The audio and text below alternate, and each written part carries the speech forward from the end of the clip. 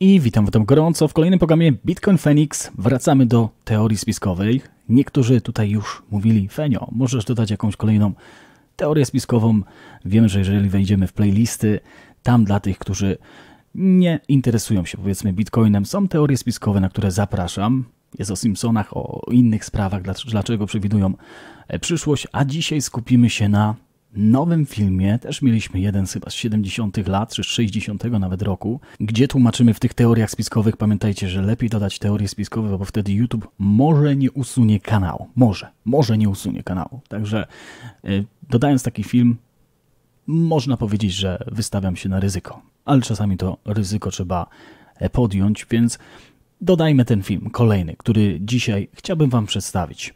Zanim zacznę go tłumaczyć, pamiętajcie, jak Feniks tłumaczy, tak? Czyli przerywa i tłumaczy po polsku. Jeżeli chcecie, możecie cały oryginał obejrzeć po angielsku, a napisów nie dodam tylko dlatego, że to zajmuje kolejne 2-3 godziny, a już jestem spóźniony do rodziny. A robię to jeszcze tutaj na górce czasu, którego już nie mam. Dlatego na szybko jest ta audycja stworzona, żebyście zobaczyli 4 stadia, jak zmienia się ideologię w danym kraju. I mamy tutaj właśnie Jurego Bezmenowa. To jest spowiedź rosyjskiego szpiega z 1984 roku.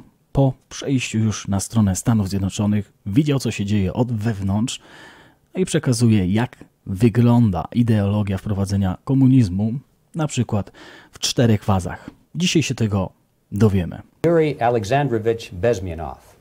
Mr. Bezmenov was born in 1939. Pan Bezmenow urodził się w 1939 roku in a suburb of Moscow. Gdzieś tam w okolicach Moskwy. He was the son of a high-ranking Soviet Army officer. Był synem, można powiedzieć tutaj, jakiejś ważnej osoby, gdzieś wojskowej. He was educated in the elite schools inside the Soviet Union and became an expert in Indian culture and Kształtował się albo był wykształcony z elitarnej szkoły, gdzie był ekspertem od hinduskiej kultury Indian languages. I języka. He had an outstanding career with Novosti, which miał bardzo świetną karierę z Novosti. was the, and still is, I should say, the press arm or the press agency of the Soviet Union. It turns out that this is also a front for the KGB. Gdzie to był taki przedsionek KGB.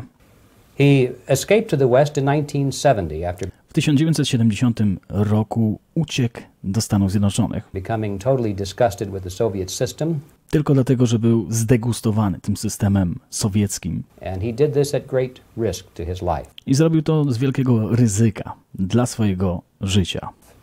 He certainly is one of the world's outstanding experts on the subject of Soviet propaganda.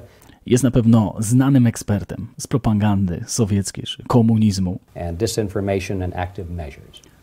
I to też oczywiście tutaj jest podane. Pamiętajmy, że mamy komunizm chiński tak samo, tak? Niekoniecznie sowiecki, więc tutaj będziemy zastanawiać się, jak można kraj przewrócić do góry nogami, nie powodując III wojny światowej. Dlatego często mówimy też, zanim przejdziemy do tłumaczenia, że to, co widzimy dzisiaj, to jest takie déjà vu z II wojny światowej, gdzie mieliśmy ostatni bastion, Stany Zjednoczone, ale ostatnio też Wielka Brytania. Mimo tego drugiego lockdownu mamy pewien kredyt zaufania po wyjściu z Unii Europejskiej. Czy to jest dobre, czy nie? Nie mnie decydować. Na pewno to nie podoba się globalistom. A tutaj dowiemy się, jak można zmienić świat w parę dekad. Well, you spoke several times before about ideological subversion. That is a phrase that I'm afraid some Americans don't fully understand. Mieliśmy takie pojęcie ideologicznej zmiany, przewrotu, obalenia. When the Soviets used the phrase ideological subversion, what do they mean by it? Co to oznacza? Ideological subversion is the slow process Jest to powolny proces, which we call either ideological subversion or active measures. albo jakieś tutaj aktywne środki, które są wprowadzane. Активные мероприятия in the language of the KGB or psychological warfare. What it Albo psychologiczna gra. basically means is to change the perception of reality Trzeba najpierw zmienić percepcję rzeczywistości of every American to każdego Amerykanina such an extent that do takiego poziomu, despite of the abundance of information, gdy mają wielkość albo nawet większość tych informacji, no one is able to come to sensible conclusions nikt nie jest w stanie dojść do jakiejś konkluzji jednolitej, in the interests of defending żeby zainteresować się obroną tych wartości, themselves, their families, their community and their country. czyli społeczeństwa, wynarodowienie można powiedzieć, tak? Tak, flagi można niszczyć, muzea, historię można niszczyć, więc tutaj dalej sobie potłumaczymy.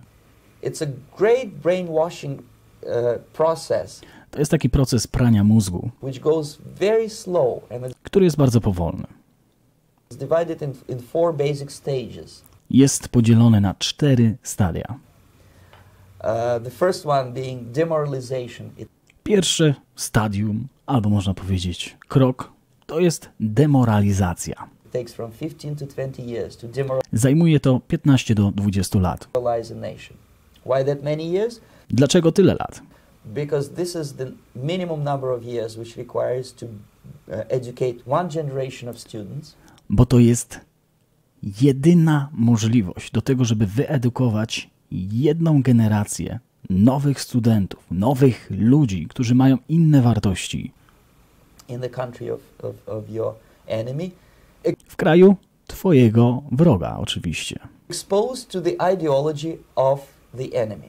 In other words, I wtedy pokażmy tą ideologię poprzednią i ta nowa generacja będzie z nią walczyć. Marxism-Leninism ideology is Czyli mamy tą marksistowską Lenin ideologię. being pumped into the soft heads of at least 3 generations of American students. Dlatego tutaj musimy aż 3 generacje studentów gdzieś pompować te nowe ideologiczne wartości Without being challenged or bez jakiejś kontrowersji. No, bez. counterbalanced by the basic values of Americanism, American patriotism. Czyli patriotyzm się już nie zachowuje. Przechodzimy już na nowe wartości. Czytaj Hollywood, czytaj to, co się robi dzisiaj. Jeżeli byśmy sobie poszli na koncerty znanych gwiazd Walta Disneya, nie wszyscy wiedzą, ale założyciel Walta Disneya był nazistą. Ale to może nie o tym tutaj będziemy rozmawiać.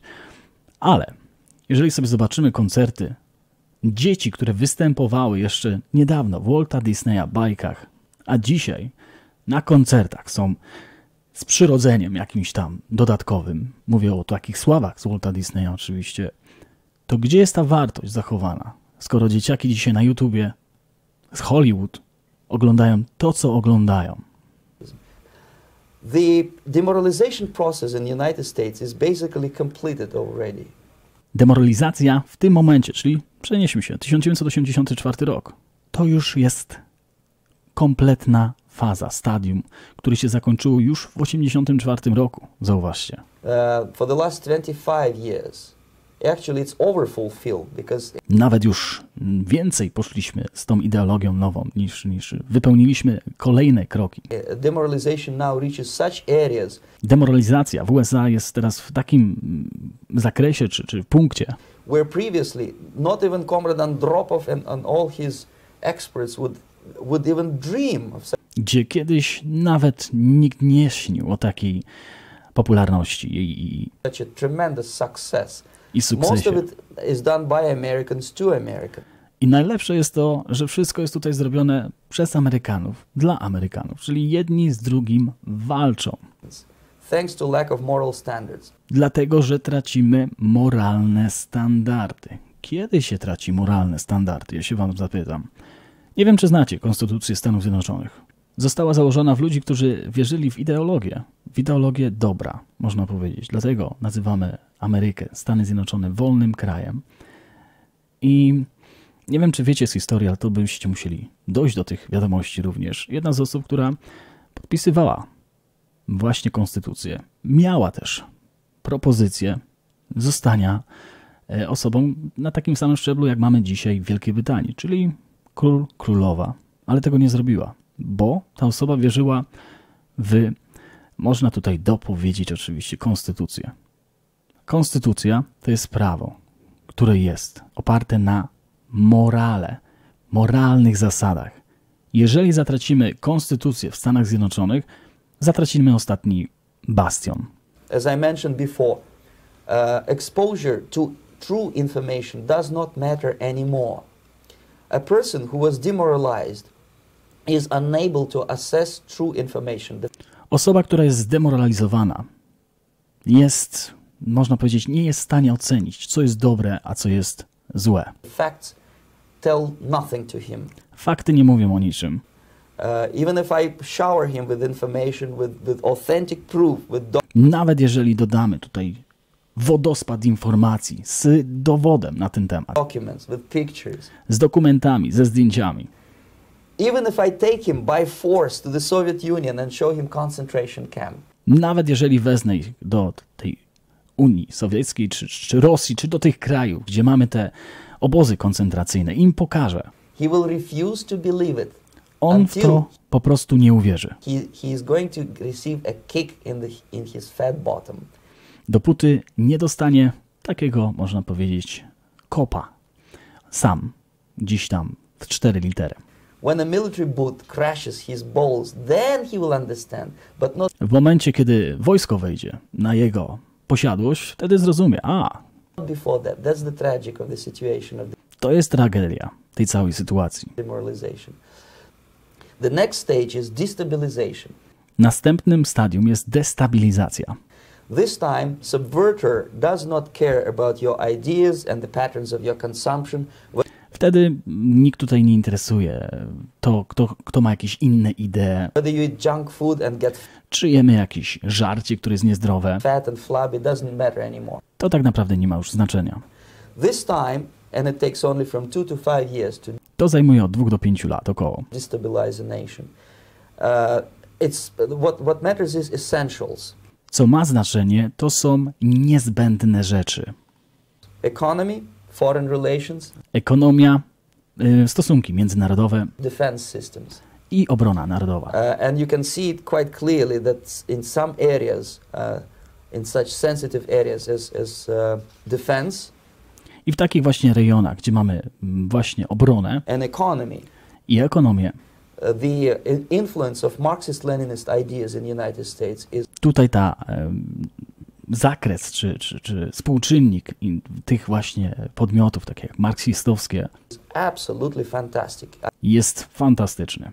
I could never believe it 14 years ago when 14 lat temu, kiedy tutaj przyjechałem do tego kraju, nie uwierzyłbym w to, że tak może się to zmienić. I landed in this part of the world, that the process will go that fast. Gdzie proces pójdzie tak szybko. Nigdy bym w to nie uwierzył.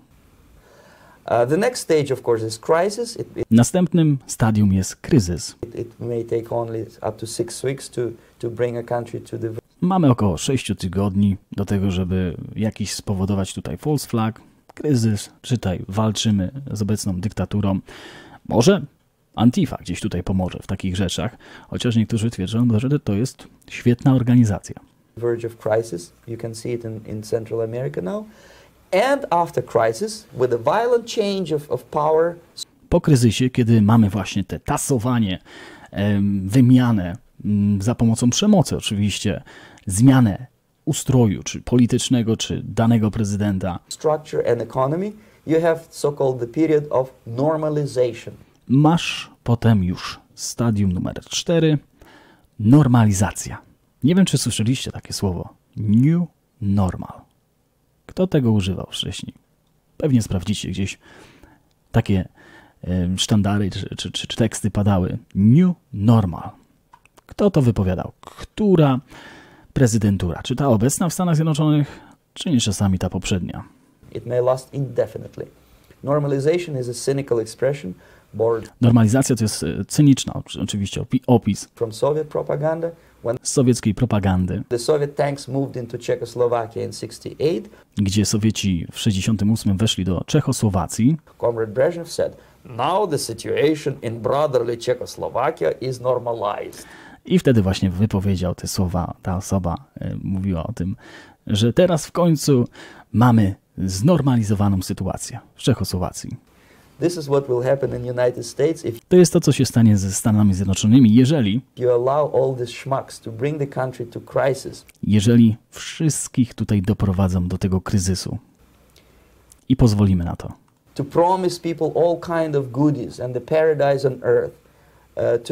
że obiecamy ludziom wszystkie piękne słowa, demokracja, one world, albo wszyscy jesteśmy równi, jedność.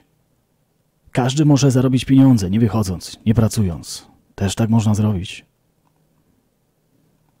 To destabilize your economy, to eliminate the principle of free market competition and to put a big brother government in Washington DC. I wtedy wprowadzamy oczywiście nowy Big Brother government. Fajne słowo. Big Brother jako rząd. With the benevolent dictators like Walter Mondale, who will promise lots of things. Gdzie mamy ludzi, którzy obiecają bardzo dużo rzeczy. Never mind whether the promises are fulfillable or not. Nieważne, czy one się spełnią, czy nie. Your leftists in United States, all these professors and all these beautiful civil rights defenders. I wszyscy ci prowoderzy, czy osoby, które bronią cywilnych spraw, czyli wszyscy powinni być równi, każdy powinien mieć wypowiedź. Widzimy, jak ostatnio na Twitterze, każdy jest równy. Na YouTubie, jak są kanały usuwane, te po tej stronie właśnie. Ale o tym się zapomina. Można mówić piękne słowa, ale one nas wprowadzają niestety do komunizmu. They are instrumental in the process of the subversion only to destabilize the nation. When their job is completed. Dokładnie. Te słowa są używane tylko do tego, żeby zdestabilizować kraj. They are not needed anymore. Gdy już to są, te osoby tutaj wprowadziły to lub te słowa wypełniły się, już nie są nam potrzebne. They know too much. Te osoby niektóre już wiedzą za dużo. Some of them, when they get disillusioned, when they see that Marxist-Leninism come to power, obviously they get offended. They think. I wiele osób, które wprowadziło to w imię lepszej idei. Pamiętacie z Twittera? Jedną rzecz, którą ostatnio dodałem, jest akurat przyklejona tutaj do mojego profilu. Problemem nie są ludzie niewykształceni. Problem polega na tym, że ludzie są wykształceni na tyle, by wierzyć w to, czego ich nauczono, a nie na tyle, by kwestionować cokolwiek z tego, czego ich nauczono. I to jest bardzo ważne, bo to kwestionowanie się pojawia ludziom, którzy wprowadzili nowy ustrój, wiedzieli, co wprowadzają, ale niektórzy nawet nie dotrwają do tego, bo mogą być delikatnie ścięci albo wyciągnięci z tego systemu w momencie, kiedy sprawdzą, kurczę, co ja zrobiłem, co ja wprowadziłem. Tak jak ta osoba, która uciekła w 1970 roku, tak? Bo to jest 84, 14 lat później jest to wypowiedziane. Think that they will come to power. That will never happen, of course. They will be lined up against the wall and shot. A oni mają obiecane, że będą albo dojdą do władzy, ale w momencie, kiedy będą chcieli dojść do władzy, zostaną straceni gdzieś tam pod ścianą. Marksistów i tych, którzy mają dojść do tej władzy. That's what happened in Nicaragua. You remember most I to się wydarzyło w Nikaragui, of these former Marxist-Leninists were either put to prison or one. Gdzie te osoby poprzednie, marksistowskie, albo zostały wysłane do więzienia. One of them split and now he's working against Sandinistas. Albo niektórzy pracują przeciwko. It happened in Grenada when Maurice Też w Grenadzie to się wydarzyło. Bishop was already a Marxist. He was executed I w momencie, kiedy on już był marksistą, został też zestrzelony. by a new Marxist who was more Przez nowego marksista. Można powiedzieć, osoby, która weszła za niego. Marxist than this Marxist. Same happened in Afghanistan when To samo się wydarzyło w Afganistanie. there was Taraki, he was killed by Amin, then Amin Najpierw był Taraki, który był zabity przez kolejnego. was killed by Babrak Karmal with the help of KGB. Przez kolejnego z pomocą KGB. Same happened in Bangladesh when Mujibur Rahman, very To samo się dzieje w Bangladeszu. pro-Soviet leftist, was assassinated by his own Marxist-Leninist military comrades. It's the same pattern everywhere. The time bomb is ticking. Czas bomby, można powiedzieć, cały czas jest w grze. Albo bomba cały czas tyka. Every second, the disaster is coming closer and closer. Unlike myself, you will have nowhere to defect to. I tak jak ja, nie miałbyś gdzie wziąć tutaj z innej strony to, co nadchodzi. Tak jak ja. Tak jak ja, który wypowiedział te słowa w 1984 roku. Jak myślicie, dlaczego dzisiaj jest promowane New Normal? New Normal z COVID-em. Maski.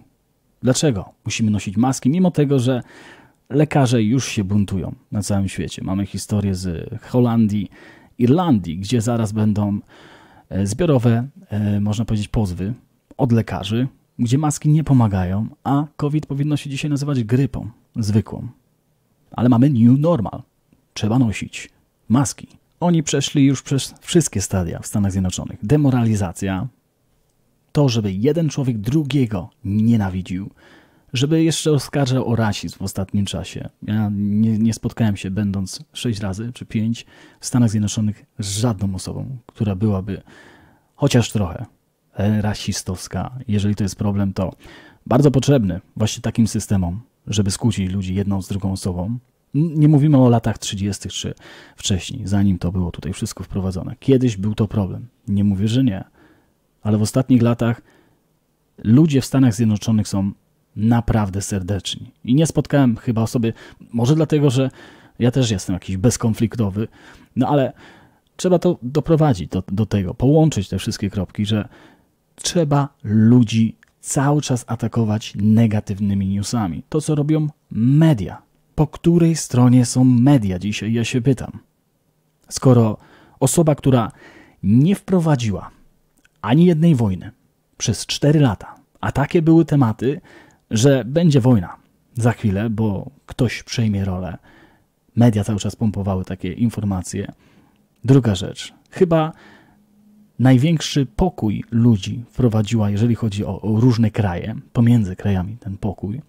I też można mówić, że żołnierze Stanów Zjednoczonych wracają do swojego kraju, tak? Więc po której stronie są media? Należy się zastanowić, czy nie są tutaj częścią tej demoralizacji. Ja przestałem słuchać telewizji już dawno temu, bo gdzie bym nie usłyszał, to negatywne wiadomości. Ktoś wykradł komuś coś, ktoś połknął coś. Wiadomo, trzeba włączyć, ale pamiętajmy o tym, że musimy uwierzyć w dobro drugiego człowieka. I musimy uwierzyć w standardy, jakie były zapisane 2000 lat temu, może nawet wcześniej. Na tych standardach jest spisana Konstytucja Stanów Zjednoczonych. Jeżeli to stracimy, to można powiedzieć, Biblia się spełni.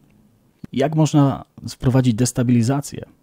Po prostu szalone jakieś tutaj umowy z innymi krajami, gdzie w Stanach Zjednoczonych rybacy nie mogli łowić na wodach swoich, tylko musieli sprowadzać z Chin ryby, tylko dlatego, że Kanada chwilę wyżej mogła już łowić te ryby i też z Kanady mogli je sprowadzać w Stanach Zjednoczonych.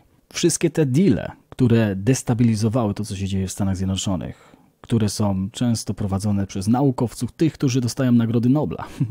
Ci, którzy promują globalne ocieplenie. Jest problem? Oczywiście jest, ale jeżeli sobie sprawdzimy epokę lodowcową i jak temperatura zmienia się wraz z kolejnymi epokami, raz jest cieplej, co parę tysięcy lat, raz jest chłodniej, to potem zobaczymy, że mamy pewne wzorce, które warto by było sprawdzić w książkach też, a nie wprowadzać podatek od CO2 na przykład. I jeżeli chodzi o wojny, które były prowadzone, destabilizacja kolejnych krajów, patrzmy zawsze, po której stronie są media, a wtedy zobaczymy może też drugą stronę, bo wtedy odkryjemy, że nie zawsze media, albo ten cytat jeszcze raz, odkryjemy ten cytat, żeby kwestionować to, co podają nam dokładnie te media. Zobaczmy, gdzie to tutaj jest. Jeszcze raz na koniec. Problemem nie są ludzie niewykształceni. Wszyscy jesteście świetni. Można dodać tak. Problem polega na tym, że ludzie są wykształceni na tyle, by wierzyć w to, czego ich nauczono. A nauczono ich, można tutaj powiedzieć, oglądania telewizji i wierzenia we wszystko, co się w tej telewizji widzi. Nazywamy to programowaniem. A nie na tyle, żeby taki człowiek jest wykształcony, żeby kwestionował cokolwiek z tego, czego ich nauczono. Tutaj już jest problem, bo to, co mówi telewizja, to jest świętość. Czasami ta świętość w cudzysłowie, niestety. Życzę Wam wspaniałego dnia, no i pamiętajcie, zostańcie z Bitcoinem.